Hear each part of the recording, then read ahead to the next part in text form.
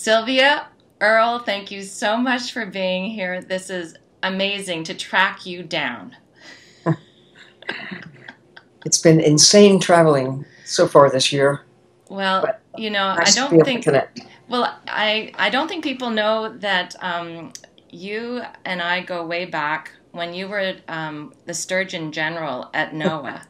Right, And then you moved on to the National Geographic Society and were the explorer in residence, which you still are. that's right. And we worked on the Sustainable Seas expedition. Now, back then, you were telling the dive industry, listen, we need to get on top of this. Things are happening. We need to be part of the solution. And you were going to many events talking about this, and it seemed to fall on deaf ears, and it must have been incredibly frustrating to you. Well, not entirely deaf ears. There are many people who have been witnesses, as have I, to the changes in the ocean. Since any of us began diving, I started in the 1950s, so my range of observations goes back a little longer than some, but we've all been a part of this extraordinary time of technological development, of increased knowledge, of awareness about the ocean and what it means to humankind on so many fronts. But I think most importantly, it's just putting together the pieces in a way that clarify the state of the ocean and what specifically those who are tied to the ocean, either recreationally or scientifically or through their businesses, and businesses ranging, of course, from the sport diving industry to the commercial diving industry and beyond. We're all connected to the ocean one way or the other. It's just a matter of degree and a matter of which channel or which of several channels bring you to the table. And here we are. I think it's time to really think seriously about the state of the ocean and how those of us who have special insights through direct contact, it's not that we are just breathing the air or enjoying the water that falls out of the sky or a planet that generally works in our favor, but we're out there getting wet. Those of us who are witnesses in a special sort of way. Well, the good thing is that this summit is all about action. The people here are listening up. They've been watching you connect the dots, and now they're connecting the dots. Yeah. And there are more people in the summit or doing more to connect the dots. And we're learning that we keep putting this off, that it's going to happen in our children's lives or our grandchildren's lifetime. And I was just watching that trailer for was it the Plastic Age or the Age of Plastic that Pharrell Williams and Jay Nichols are in. And Jay, I'm going to quote this. He said, "The shit is hitting the fan now." So what can we do? What are the biggest issues that we can take on as an industry, as individuals, as businesses? What are the biggest issues that we're facing with the oceans right now? Well, we're watching it come apart before our very eyes. We're seeing the systems upon which everything we care about rests, the life support system, the systems that maintain the integrity of a planet that works in our favor. And you can see it clearly in coral reefs, in kelp forests, in coastal areas. The degradation has been relentless. And the trade-offs justified based on our definition of it's good for the economy, or it doesn't matter, or the ocean is so large and resilient that not to worry, it'll recover no matter what we do. But now we know. I think the critical starting point in any action is to realize that for the first time we have evidence that is defensible, that you we can see the cause and effect relationships of what we put into the ocean and what we're taking out of the ocean, the connection between what we're putting into the atmosphere and how it's affecting the chemistry of the ocean, how it's affecting the temperature of the ocean, the warming, the rapid warming. Of course, the planet's been warming slowly since the height of the last ice age, but nothing to compare with the effects that we've all been witnessing in the last half century or so.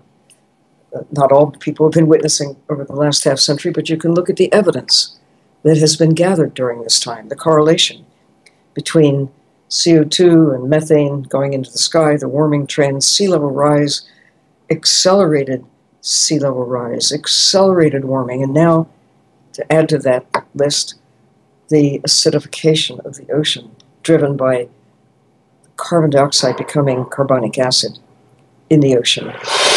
That's not good news, not just for coral reefs, but fundamentally for the life support functions that the ocean delivers that we usually don't account for. We think of it as free. Breathing, it's free. But now we know that maybe 70%, certainly more than half, of the oxygen generated, it goes into the atmosphere, is generated by creatures in the sea. The oxygen replenished every day. Well, we can still breathe, so most people aren't worried about the effects on phytoplankton, but there's evidence that it is declining rapidly, starting when, again, measurements were really seriously beginning to be made in the 1950s. How much? Well, the measurements aren't consistent, and they're not global in nature, but there's some strong evidence that it's maybe as much as 40%.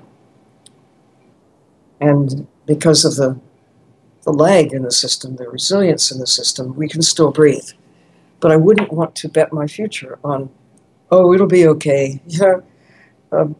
Things will move in our favor one way or the other, and so why worry? But once you see what that coupled with the loss of ocean wildlife, the big fish, the little fish, we were able, before the middle of the 20th century, to bring whales from where they had been. Early in the 20th century, more killing of whales during that piece of the 20th century than during all of the preceding years of whaling. But we got really good at killing them and processing them and marketing them. So good that their very future was at risk. And some may never recover from that great era of killing. Creatures such as the northern right whale, only 300 plus or minus every year. Big concern. Are there more births than deaths? How are they doing? How many moms are there out there? It's just that close that one bad year, one bad storm at the wrong moment or whatever could just wipe them out forever. So, but they're still here. There's still hope. Still at 10% of the sharks. For some sharks, they're not so affected, the deep sea ones, but those that are biting on long lines, those that are captured in the nets along with other fish, those that are targeted for sport, those that are targeted just because they're sharks. People still have this mindset that the only good shark is a dead shark. Some others, there's a growing voice for sharks alive. And there's plenty of reason for hope because we still have even the most depleted ones. It isn't that the oceanic white-tip sharks are all gone. They're perilously close to being exterminated, but we still have some. So knowing this means you've got a beginning of a blueprint, an action plan. Here's the problem. If you didn't know there were problems or the nature scope or the consequences of what these things mean, we wouldn't be motivated or we couldn't be effective in terms of taking action. But now we know. That's the great good news. So this gives you hope that now that we know and we have definitive data Yes. that this is going on, we can move forward. There's no more arguing, I hope. Well, some will find ways to avoid addressing even the most urgent issues, such as the state of bluefin tuna. Some say, well, you know how it goes. If they're Fishing over the ages has been, as a matter of policy, you fish one species down till it's no longer commercially viable, and then you go on and move to something else. And by the time you do a big circle going through one species and then the next and the next, the one that you started at the beginning, they will have rebounded because you've taken the pressure off. But it hasn't been working because we've not taken the pressure off of anything. And the phenomenon of the fewer there are, the higher the price. So bluefin tuna selling for outrageous figures, even the high point of $1.8 million for one fish. I mean, it's absurd, but there it was. And it was a special case, but still, it was done. And it set a mark that these fish are so special that it's such a privilege to have even a tiny slice of bluefin tuna that I'll pay anything for it. It's just this notion. It's a choice, and it's marketing. It's marketing. Like shark fin soup is marketing. Well, we need to counter that with marketing in the other direction. And it's true across the board. We just have to be outspoken and say, look, coral reefs rock. We have to protect them. We only have maybe half of what there were in the middle of the 20th century when I started diving that are still in great shape. Some are still, there's hope for them, but they aren't what they used to be by a lot, either dead or seriously degraded. The good news is we've got something to start with. And meanwhile, the pressures continue, the acidification, the warming trend, the other changes in the chemistry. But if we just take simple things like in the Caribbean, don't kill the parrotfish, or anywhere, don't kill the parrotfish, don't kill the sharks, don't kill the tuna, don't kill the groupers, do not kill the snappers, stop the killing. Just give these systems, give the ocean a break, make peace with the ocean. And we can use the ocean, we can make money from the ocean, we can have livelihoods. We can't do it by stripping it. We can't clear cut the ocean and still have a business. And we don't. Is there such thing as sustainable seafood anymore? I mean, we were stripping it. Is there such thing? I don't eat fish anymore. I listened to you and I just stopped a few years ago. Is there such thing as sustainable seafood in your view? Well, it's a matter of scale. If we're trying to support the commercial extraction of ocean wildlife at present levels, I think we should think again. I think that's not realistic. I think it is. We've taken too much for too long with methods that are so terribly destructive that we have basically broken the system in ways that cannot be fixed if we continue doing what we're doing. One partial solution to recovering ocean wildlife, that's birds, it's whales, fish, shrimp, lobsters, squid, octopus, the whole scallops, you name it. We have really decimated on a scale that is unprecedented in history, and certainly unprecedented in the life history, the life mechanisms of any of these creatures. 1,000 years ago, or maybe even 100 years ago, armed with relatively, not primitive, but not as powerful techniques as we now have, we were already making serious inroads. As I say, we already knocked whales down to a considerable extent even before the 20th century, when we amped things up enormously with new technologies to find, capture, and market whales. But now we've got those tools plus a whole host of new tools that really shift the balance in favor of catching, killing, marketing ocean wildlife, but not geared toward protecting the source. With Ducks Unlimited in the 20th century and in the 20s and 30s, it was obvious that if we kept killing birds, wild birds, the way we were, Well, passenger pigeons gone. You know, the Eskimo curlew just essentially wiped out of North America, and others, ducks and geese, just going from where they were, plummeting, the way we're doing now with fish. Here's where they were, here's where they are. Well, the idea of protecting areas, breeding areas, feeding areas, corridors over which they pass, not just opposing limits, but seasons. And I don't mean just that the amount, where and how you take wildlife, but first you have to know what it takes to make these birds or these fish or these whales or whatever it is. You can be really smart if you know what it takes to have healthy populations.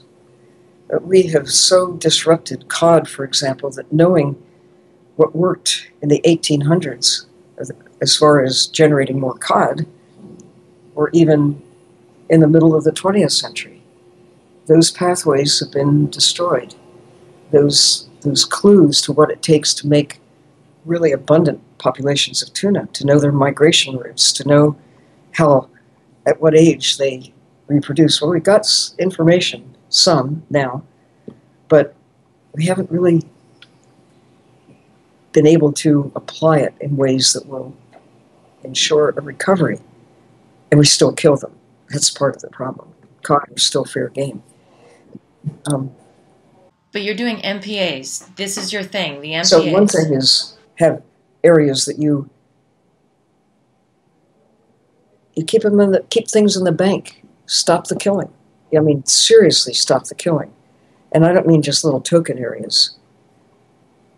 I mean large, substantial areas.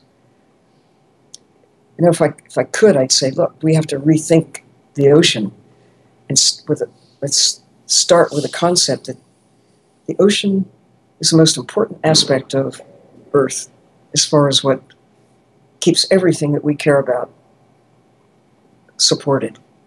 Our economy, our health, our security, life itself. And with that respect for this is like the blue heart of the planet, it's not how much should we protect, but what can we take or do to the ocean without disrupting it? We need to have shipping of goods, but from where shipping was 50 years ago to where it is today, it's like the extraction of things. It is just ballooned, so it's critically important to our economy that we maintain viable shipping routes. Well, we also, while taking that into account, need to look at how do we have shipping routes that minimize the impact on the migration patterns of whales, of cod, of sharks, of turtles, of you name the things, that now that we have some beginning notion about the migration routes in the ocean, there's a lot of overlap, following currents, following areas of high productivity, whatever they are, armed with knowledge. Let's think about as a not just as a country or as a company, but as civilization, all of us, what's in the best interest of the human future, and to do it in a way that is mindful of the need to balance the books.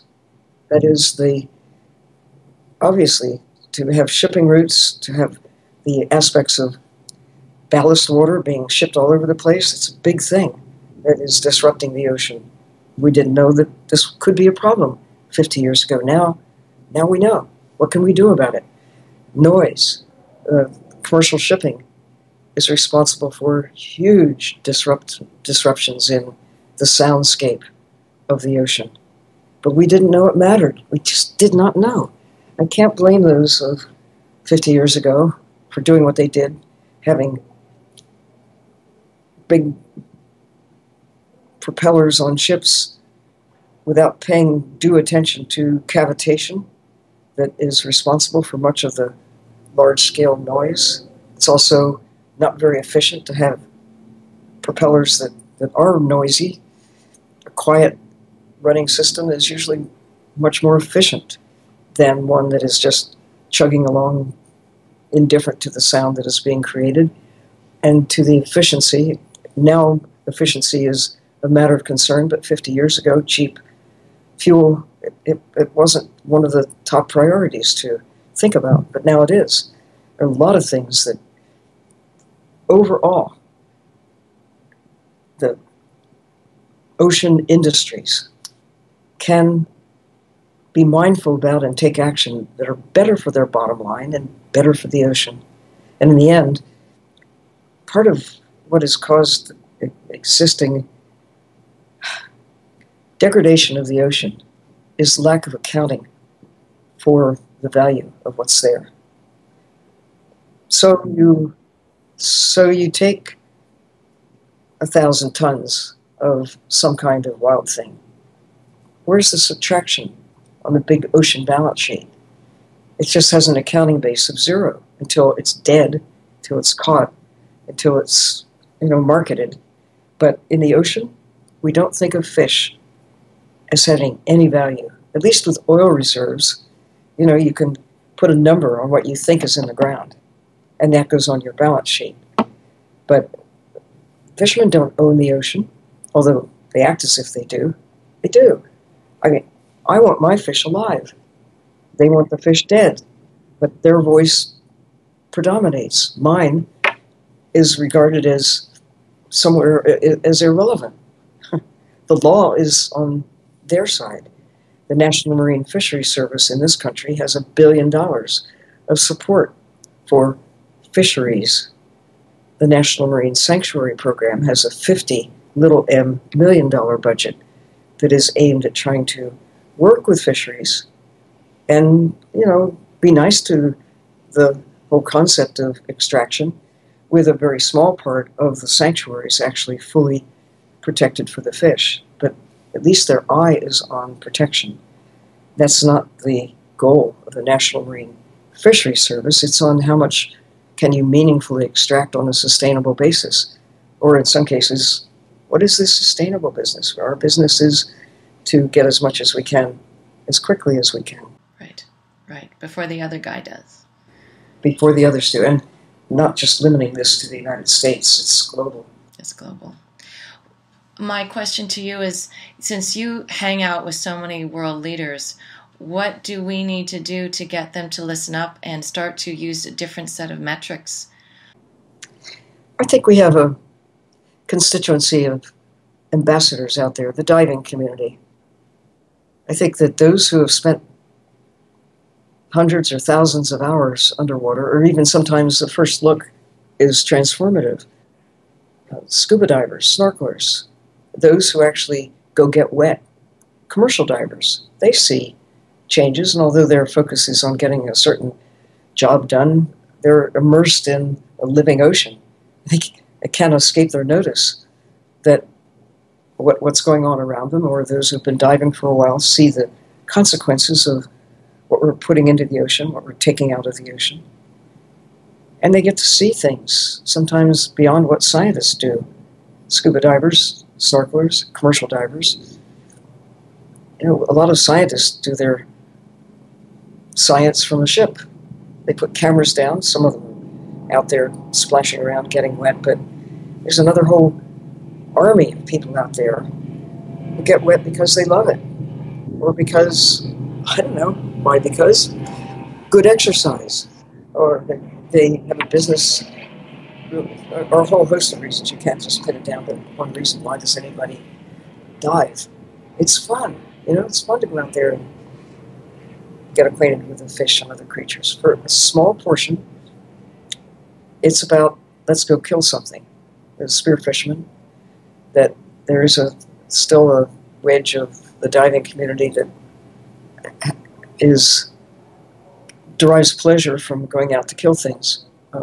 But the great majority have hung up their spear guns if ever they carried one, picked up cameras, or just go for the pleasure of it, take their kids along, have a great time getting to know the ocean. And there's a very strong and growing constituency of the conservation community, divers, who go because they really do want to make a difference, to gather data, to gather information, working with scientists, or sometimes they are conservation scientists themselves, to put it all together. And now the evidence is very clear. When you go to a coral reef, killing the fish means eventually you kill the coral reef. If you kill the coral reef with dynamite or with siltation, or when you just plow your way through it because you're putting a channel through an area and just get that pesky coral out of the way, destroy it, well, the fish die, of course, because their home is gone. It works both ways. Kill the fish, the corals die. Kill the coral, the fish die. These are relationships that seem so obvious today, but wasn't so obvious not so long ago. And it isn't just coral. It isn't just fish. This is like a whole, it's like a city. You could say that, like New York City's, the buildings, that's the coral. But it's also about the taxi drivers and the garbage collectors and about the doctors and whatever it is, all the pieces of the community that make it function. You take away the garbage collectors, things kind of aren't working the same.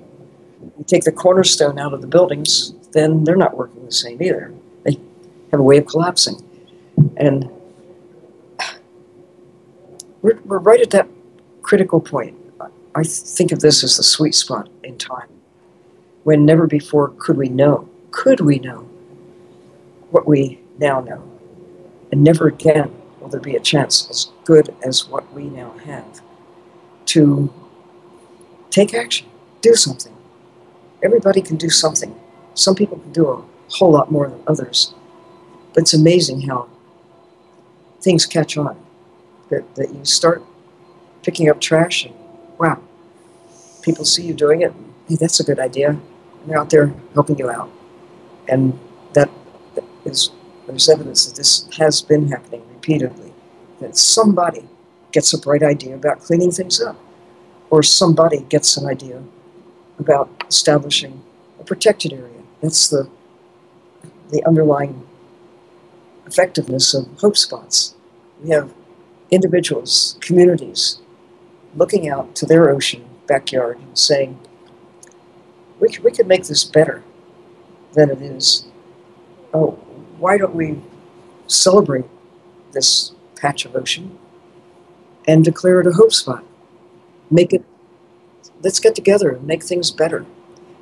Ultimately, such places might be declared a sanctuary or a marine reserve or whatever, but it starts out with people, individuals, sometimes a kid, sometimes a guy such as Tony Ribbick in South Africa, who mobilized 6 communities over the past year to celebrate the ocean. They had picnics, they had parades, they had celebrations, literally, about their ocean, and let's pull together to clean up what's out there and to protect what's there.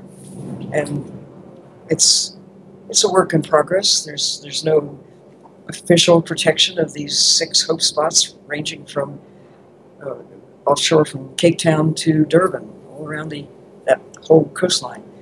But it's an initiative that somebody got started, and anybody can do something, whether it's raising money to support an organization that's doing something, or getting some kids to put on masks and fins, go explore the ocean, or working with a school, go give a talk and tell the kids how beautiful the ocean is, and ask them what they want for the future. Anyway, there are thousands of things people can do. Well, I told you that I'm going to get my glasses here because I can't see very well. I told you that our friends on the Coral List have been very active. For those who are listening, the Coral List is this listserv of thousands of scientists and people in the dive industry and elsewhere. And it's all about coral, because coral is central to our world. And this is what they decided. They decided that the dive industry needs an action plan. And I just want to read you what they wrote.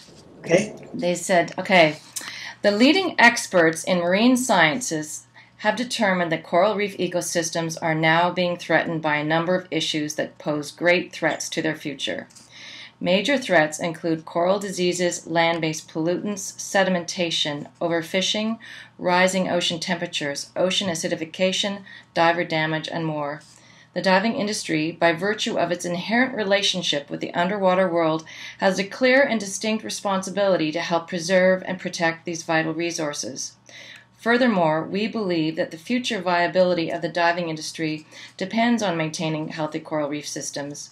With that in mind, we call to the industry to come together to address the issues involved.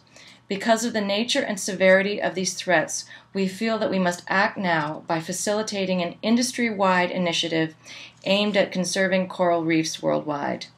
There are a number of positive actions that can be taken at every level of stakeholder, including individual divers, dive shops, resorts, certification agencies, and manufacturers. We believe that specific actions would best be determined by a panel of experts comprised of coral reef scientists and dive industry leaders alike. Global threats cannot be reduced by divers alone, but the industry can help by taking a public stand that encourages everyone to consider what is at stake. We are asking divers around the world to join with us by showing their support for this important and timely effort. Working together, we can make a difference and save our coral reefs and ocean for generations of divers to come. So, my question to you is, what do you think should be part of this action plan to get people in our industry on board and addressing those areas where we can have a big impact? And I have a list of what you've already said. I've been writing. I've been taking notes. One of the things you said was, speak up. It's time to speak up. The next thing you said was, use your constituency. We have a voice and start to use it. Support MPAs. Start marketing the environment like you market your business. It is all a marketing message, right? It is. And connect the dots. Help others to connect the dots. Education. And you also said celebrate. Create celebrations so that people will be able to connect the dots in a positive way. So there you have it. Anything else you want to add to your action plan? Well, I think it's important that people know why the ocean matters. That it isn't just aesthetically appealing. It isn't just because it might be good for business. It's because our lives depend on it. Really, it's not at some time far in the future that the unraveling of the ocean systems could happen. It's happening on our watch. And it's on our watch in our time that we have a magnified opportunity, almost a responsibility, to restore what we can and protect what is still in great shape. And when you see people doing stupid things like catching big grouper, for heaven's sakes, just for the sport of it, I mean, to try to, it's one thing to stand up and shout, but if you can just get them to see what you see, how magnificent these animals are, and to realize they aren't just objects, they aren't just pieces of meat. A lot of the creatures that are taken from the ocean are not even eaten, they're just killed for the fun of it. It seems like such a crazy concept. I want to go kill something for the fun of it. Or I want to go hook something just for the fun of it. And more, the reality of it's not much fun for the fish to be caught. If you're going to catch it and eat it, there's a little space for some of this tried and true tradition of the hunter-gatherer going out and in the wild and catching something and then eating it. But with great respect, please, to fill your boat just because you can, give it away just because you can't handle all that you've got. We just have to think differently about the value of what's in the ocean. and why it matters. To see the connections between the existence of ocean life and a planet that works in our favor. It has to do in part with the nutrient cycle. I mean, sounds like it should be over here in like a biology class or something. And no, everybody should get it. Everybody should understand the basics of how it is that we can live on this little blue speck in the universe. That you can go out at night and see all those unfriendly options, but we've got to take care of this one.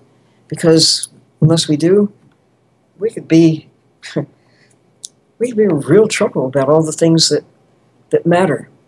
Imagine having to worry a lot more than some of us do about breathing, about the carbon cycle. Well, what the heck is that, the carbon cycle? It drives the warming trend, and there are whole policy efforts now on the part of major governments around the world to look at carbon capture and storage, and they look at forests and they see photosynthesis going on, capturing carbon dioxide, turning it into simple sugar, the food that becomes the basis of much of the food that people and animals consume. The oxygen that's generated in the same process, photosynthesis. And it isn't just the land.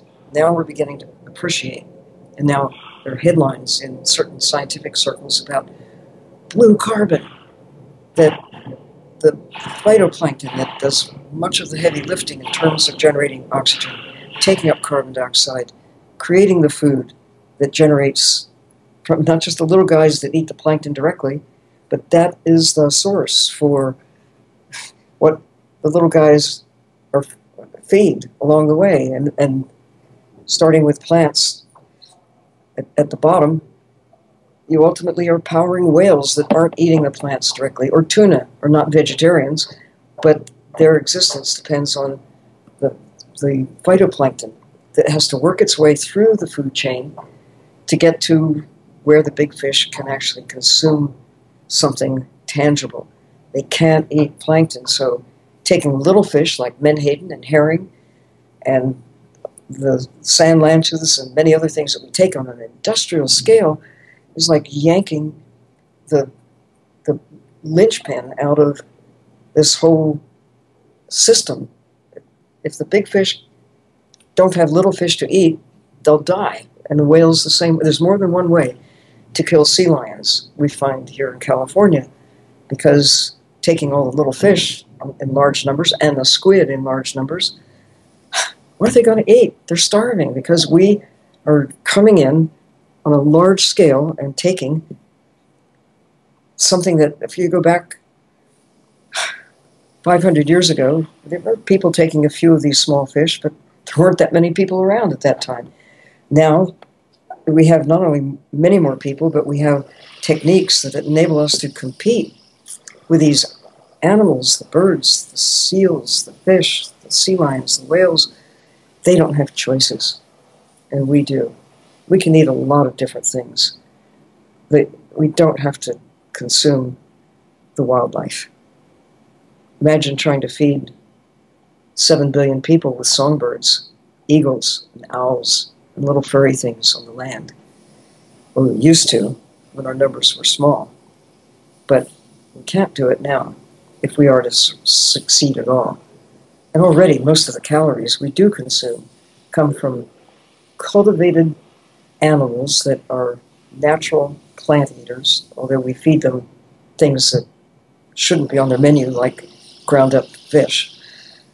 And plants, not just the animals, but most of the calories come from corn, rice, wheat, and soy, and all the other plants occupy a relatively small portion of our calories, and animals for calories and even for protein occupy a smaller portion of our diet by a lot than what we get from plants. But we've gotten into the habit of going to a restaurant and looking for this zoo of wild creatures from the sea. This wasn't the case 100 years ago, but it is now. It's a luxury taste that's been acquired and marketed Why does anybody eat tuna? Because we've been led to believe that it's really tasty and good for you. Why do we take fish oil? Because it's been marketed and we're told that it's good for us. If it is, to the extent that it is, we don't have to kill fish to get to the omega oils that we derive from fish, but we also derive all those things they've been eating that come through that we don't want in us, like the mercury and the fire retardants and pesticides. But we can go to the very things that the fish have been eating. They don't manufacture omega oils. They get them through the food chain. So look for those companies, and there are several, that are growing the plankton and making omega oil products that, no matter how you look at it, it's a good deal, price-wise, because although the price is comparable with fish oil, that it has a big expense that we're not paying for, take a bite out of the ocean. And that's not on the balance sheet, versus these very efficient methods of growing a plant product that good for the fish, but it's not good for us to kill the fish to get to those same oils. I can go on, and like krill and squid are now being captured and get the oil squeezed out of them. It's a pricey product. Why would we go all the way to Antarctica, or in some cases the Arctic, for krill? Critically important for ocean food webs. Critically, they're the cornerstone of these systems. And yet, because they're really abundant, or apparently abundant, it just seems like there's an excess there that we can take with no consequences back to us. But the consequences are a collapse of polar systems to the extent that we undermine the integrity of the food chains. In turn, that affects the chemistry of the ocean. It's the carbon cycle. It's the phosphorus cycle. It's the nitrogen cycle, the sulfur cycle. It's the chemistry of the planet. And by breaking those links, by taking out millions of tons of those carbon-based units that we call fish, or squid, or krill, we're breaking those links. And what will be the consequence? It's a big experiment in progress. And we haven't been really very good so far at looking at the whole planet as an integrated system. We're getting there. It's part of what NOAA does in the positive side of things. It's what NASA does in the positive side of things, looking at Earth in relationship to the rest of the universe. But that's what some ecologists are doing, putting the pieces together. We're beginning to see what we can get away with, in a way, and what we must be careful not to disturb. And the evaluation of the ocean to identify critical places that we should just leave intact because they're vital to the functioning of the planet. Not just restoring fish so we can kill more fish, but maintaining a system that makes our lives possible. National Geographic has a program called Pristine Seas, identifying, there are about 20 places that have been earmarked so far that are in, about as good as it gets in the ocean, mostly in tropical areas, but into polar systems as well, where if they can be protected, they really do provide some cause for optimism, hope, if you will, that we can see them as a source of renewal. But that's not good enough by itself. Hope spots are really aimed at, yes, embracing all of these beautiful, pristine areas, but places like Chesapeake Bay or the Gulf of Mexico, not exactly pristine, but if we can change our thinking about them, more protection, less exploitation, or as we exploit, let's be really careful about how. Be mindful of the consequences. Better accounting. We need to think about the real cost of what we're taking out and putting in. When you go around and talk to all these world leaders, because that is a big part of what you do, how do you think they're making the connection now? Are they starting to see the world as an ecosystem and not a bank? Well, if they would regard it as a bank, it might be better than what it is right now. It's like a cupboard of goodies. You just take, not thinking about replenishing it. You wouldn't, I mean, if you want to have a this magic word, sustainable future, you don't just extract from the bank. Pretty soon you run out. That's what's happening. We've been extracting from the ocean bank without really being mindful of the damage we're doing. We haven't been successful, even those attempts to be reasonable about the taking of fish or whales or whatever it is. It's just been take. Let's go get them as fast and furiously as possible. More efficient fishing gear, subsidies for boats. Let's just go get them. And a lot of talk about sustainability, but when you look at the numbers, it just doesn't stack up. We haven't succeeded at all. I mean, there's some good news in U.S. waters about a modest kind of recovery that makes people think, well, we're home free. No, it's just a modest bit of recovery with some common sense management practices, but we're not back to where we were in the 50s or 100 years ago. We aren't back to a thriving integrated system that is really doing the heavy lifting in terms of maintaining a planet that works. They're just looking at numbers of fish to kill with their sustainability models for managing fisheries. So it's got to be embedded within the bigger picture if we're going to make any sense of this at all. You were just in China. How did that go? Well, focus in China was on sharks.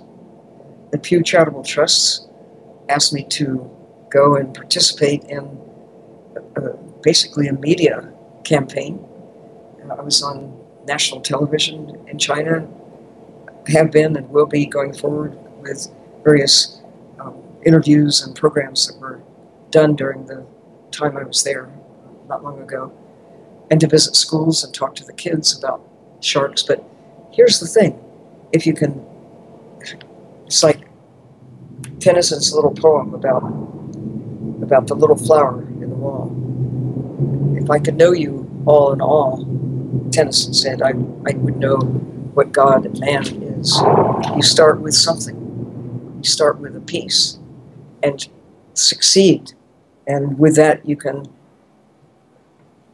create a greater awareness about the meaning of it all. So I didn't just stick with sharks with my presentations, but I certainly focused on them as an example of how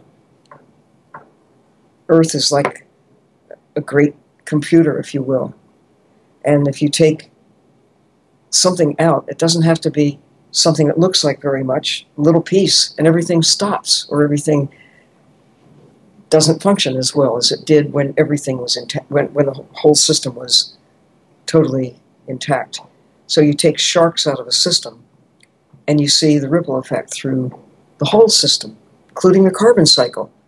They're big predators that give nutrients back into the sea. They're just right for the phytoplankton, eaten by the little guys, eaten by the bigger ones, and ultimately back to sharks. But they're part of this process. Take away the sharks, what happens? The chemistry is affected. How much? We don't really have answers, but we need to have answers to these questions.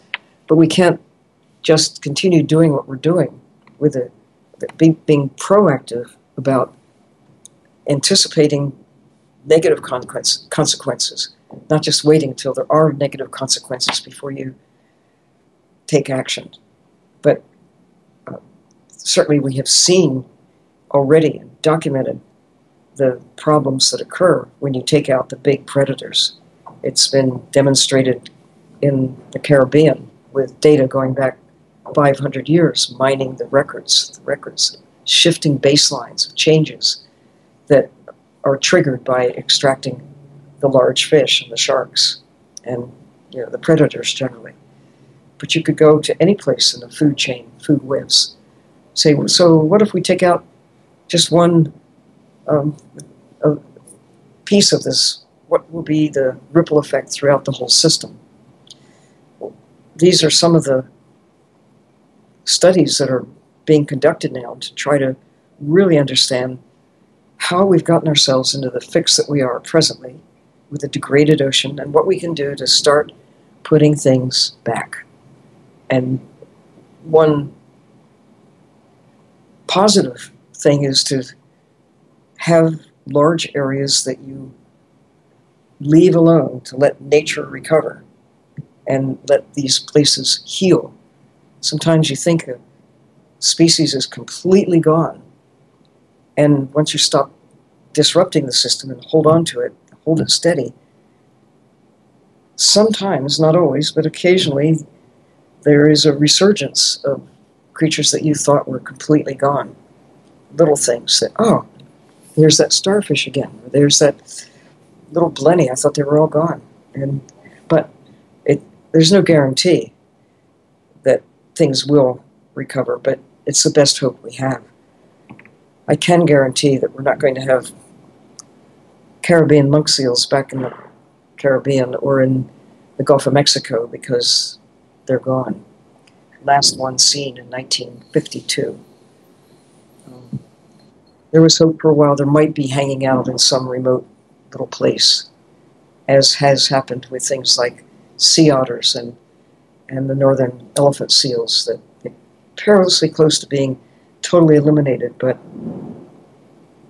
then a small population turned up, and with care, with really rigorous protection, a modest comeback has taken place. Not the way they were long ago, but there's hope. There's hope.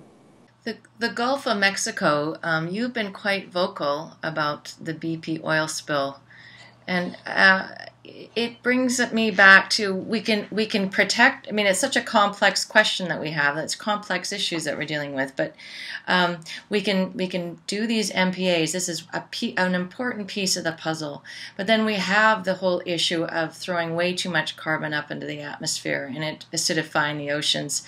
And one of the things that I keep coming across, because I'm talking to people all over the world as you are, and I see that, in the EU, they're really starting to understand the connections, and there are studies, and they agree with the studies that this is happening. There's no doubt. And even in Asia, people are starting to agree that this is happening. We are throwing too much carbon in the air. We have to start switching to renewable energies. And yet here in the U.S., we still have enough climate change deniers that we're not moving forward. And it seems in our dive industry, I don't know how many there are, but I think there's enough that it's stopping us from moving forward. What do you say to those people in the dive industry that are still holding on to this belief that climate change is not real? I get asked sometimes, do you believe in climate change? Is this real? And I said, look, it's not a matter of believing one way or the other. Just look at the evidence and then draw your own conclusions. But you should be obliged to look at the evidence. Evidence is there. NASA doesn't have any particular axe to grind. They have been gathering evidence. No, it's just here are the facts to the best of our ability. Here's the history. Here's what was. Here's what is. This is what, if you follow the trends, this is where we'll be in another 50, 60, 100 years or more beyond. So you get these predictions about sea level rise, about temperature increases, and the consequences to agriculture, the consequences to things such as health, the underlying health, the increased areas where mosquitoes and other insects that we need to worry about, what their range will be, creating issues that presently we're not worried about, but must anticipate now that we have the capacity to think this way. But here's the thing. I've been involved with energy industries and with the technologies for ocean access exploration that support the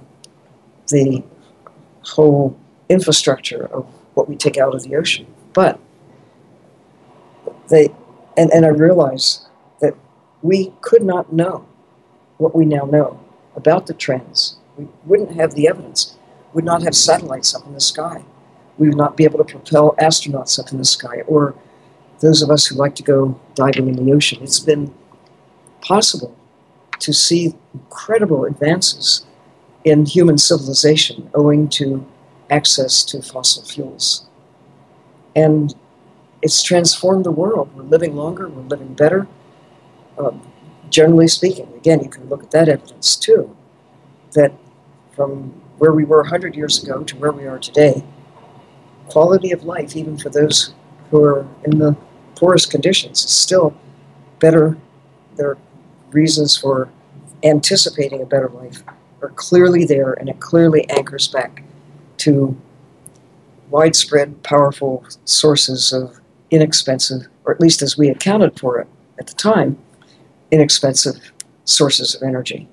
We couldn't get here on whale oil or cutting forests, you know. So we should be grateful for having burned through those assets in this great big whoosh of activity. But the biggest gift that the fossil fuel consumption has given us is now we know what we couldn't know prior to the present time. It's because of that industry. It's because of the price all of us have paid in terms of the effects on the air, the effects on the water, the effects on our health, that we have consumed so much so fast without due attention to what the consequences are. But now we are looking at it. It's not just the United States, it's the whole world is saying, look, we must shift gears. Even China, that is way high on the list of fossil fuel consumption, coal especially, they are leaders in terms of let's look at solar. Let's figure out how we can make that leap. And we really need the smartest minds out there. And some of them are in these energy industries, but they haven't really been thinking about the reality that let's take the infrastructure that we've got. It's not a matter of let's just keep this going indefinitely, because that's just not realistic. But how can we take what we've got and still make a ton of money, but shift gears, turn it into ways that, you know, look at the assets we've got and look at our power and look at the future and see what we as Exxon, or we as BP, or we as Chevron, or we as these smaller companies out there, let's be leaders instead of being regarded as the enemy. Let's be serious about how do we affect real change and get about doing so in a hurry, because we don't have a lot of time. There's one industry that I'm particularly fascinated with now that is looking at the energy deep within the earth. That is, you know, you bore into the earth. Some people, well, it's hot because that's where hell is. Well, it's because it's where the hot core of the earth is, and we can tap into the temperature differential or use that heat, geothermal, if you will. And in some cases, some really intelligent models for taking some of the existing oil and gas infrastructure with the drilling technology that is needed for both of those industries and shift it to tapping in not to fossil fuels, but to the heat. You're not taking anything away except the heat. You're not removing, you're not fracturing the earth, you're not pumping huge amounts of water, subwater for steam, but it's recycled over and over again. It's not, depending on which geothermal solution you're looking at, but there are methods that can capitalize on the existing infrastructure. And yes, there's a cost to shifting gears, but think about the cost of not shifting gears. We need human civilization to prosper, and that means looking at what the underpinnings are with a clear-eyed view. It isn't just about the energy benefits. We need to get a whole lot more realistic about the energy costs. That is, the cost to a planet that works in our favor, and do it better. It's really been a tremendous lift for all of us for 100 years, actually less than that.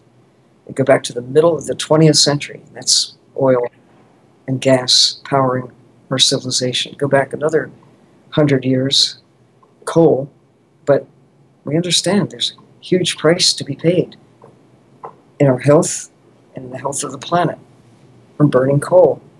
Why don't we just stop? What do you say to Tony Abbott when his coal ports and putting them on the Great Barrier Reef? I wish I could have a personal conversation with Tony Abbott, but I'm not optimistic that he would entertain a meeting with me, or that it would be successful, because he has a pretty solid mindset that does not allow for discussion. Mindset is, it's about here, it's about now, it's about my time in office, it's about his view of the bottom line, not the big bottom line about the real costs, but it's looking at the profits that can be made from selling Australia's fossil fuels to China. It's about disregard for the value of the World Heritage Area, Great Barrier Reef, either for cutting a channel through it or dumping the spoils upon it. To him, those are expendables that are acceptable. And to stall the forward-thinking concept for the entire exclusive economic zone of Australia that under the previous administration had been approved, 1/3 of it for parks, and the rest to be not just, clear-cut, but to be managed within a framework of trying to make better use and careful use of the blue Australia, if you will. It's like having another country to design the future, and armed with knowing that if you could just take a big chunks of it and keep it in the bank, you might be able to, work away at some of the other issues, but to keep the whole system in mind and be prepared to adjust as needed. That was the plan. That was the plan. But it's been really halted, stopped. It hasn't been revoked. It just hasn't been implemented under Tony Abbott's administration. What do you say to Stephen Harper and the tar sands? Have you had a chance? Thing. Yeah. I think they're kindred spirits. Brothers separated at birth, I say. They have a similar mindset, and it's not unique. There are many who think they have the truth on their side. They just aren't not listening to the input from others. They're not looking at the evidence, because the evidence is, whether it's the tar sands, it's a disastrous economically. It's disastrous. Short-term gain if you don't put the costs on the balance sheet. And it's like selling a house when you haven't had to pay for the house. But it's whatever it is, there's a cost to what's there. And we need to shape up and let the voices of those who are currently the beneficiaries, all of us are, of a planet that works in our favor. Get up to speed, whoever you are, about looking at the evidence and seeing what's happening, and think about the real values of what makes life possible. And do something. Whatever it is. Use your power. Well, we're going to work on this action plan, Sylvia, and we may tap into you for more guidance if we can track you down ever again. You can. Yeah. I know how to get to you now.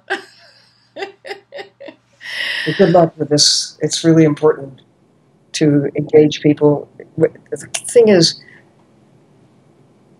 you can know and not care, but you can't care if you don't know. And what you're doing is hoping to inspire people to go out and look around, see for themselves what's going on, and then choose something in that great host of possibilities, something that resonates with them, that's something they can do to make a difference. We really need all the help we can get. We want to connect the dots for the people that haven't connected the dots yet. And the more people who connect the dots, we're going to get that positive tipping point where everybody's like, oh my gosh, we need to do this now. And you have been holding that space. You've been connecting the dots for all of us for all these years. You and Jean-Michel and the Cousteau family and so many others have been calling and trying to get our attention. And now finally, I think we're reaching a stage where people are waking up and they are getting it, and we're having wonderful documentaries coming out like Revolution, Rob Stewart's Revolution, and Jonah Bryson's Sweet Spot in Time that's going to be coming out. Yeah, and about that.